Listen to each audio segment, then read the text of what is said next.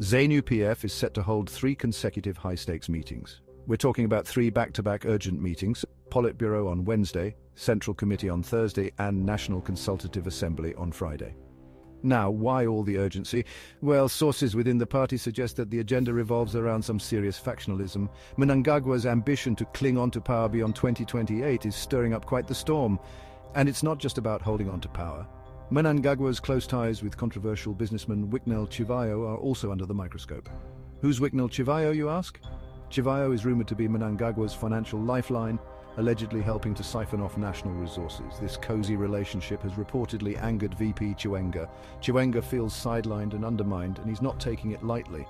The stakes couldn't be higher. The growing rift within ZANU-PF is threatening to split the party wide open, and here's where it gets even more intense. A faction of former liberation war fighters is already gearing up to support Chiwenga for a potential 2028 presidential bid. If these issues aren't resolved, we might witness a significant political shift. The power struggle between Mnangagwa and Chiwenga could reshape the country's political landscape, but let's not get ahead of ourselves. These meetings are just around the corner and the outcomes are still up in the air. Will Mnangagwa manage to tighten his grip on power, or will Chiwenga rise up and challenge the status quo? Only time will tell. Stay tuned, Zimbabwe. This week's meetings could be the turning point in our nation's political drama.